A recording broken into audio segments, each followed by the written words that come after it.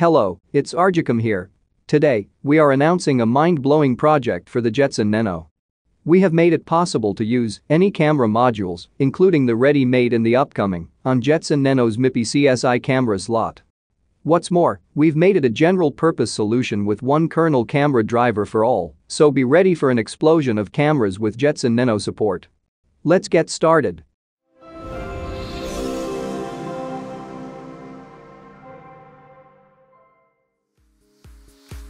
Have you ever got questions like this? Like why you can't use the Raspberry Pi V1 camera on the Jetson Nano, even quite a lot of people still have it.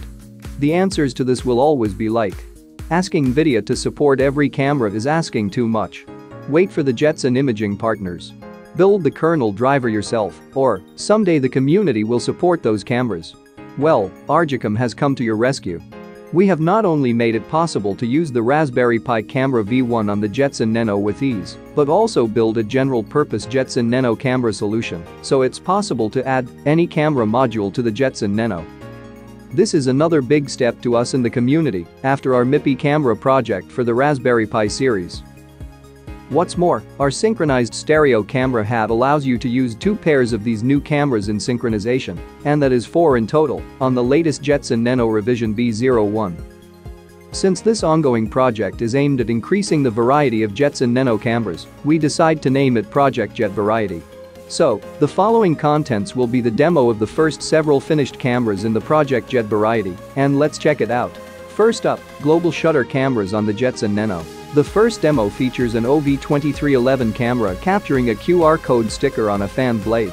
It can run in the streaming mode and the external trigger mode, which is extremely useful if you want to automate your capturing process. We've set up a trigger here so it captures once a second. And the global shutter cameras are excellent for shooting objects with a high speed, as you can see that the QR code is still clearly captured, although it's moving fast.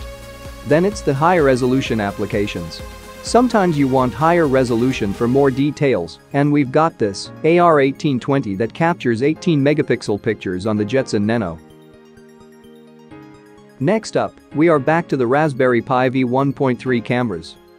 A lot of people still keep this kind of camera, and they like the automatically switched IR cut features so they can capture daylight and night vision pictures on the same camera.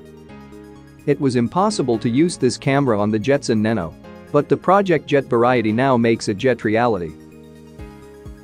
And finally, it's the AR0230, an HDR camera that offers high dynamic range performances for shooting under a high contrast. An ordinary camera, like a phone camera, will fail to capture the details of a backlighted object and only present darkness.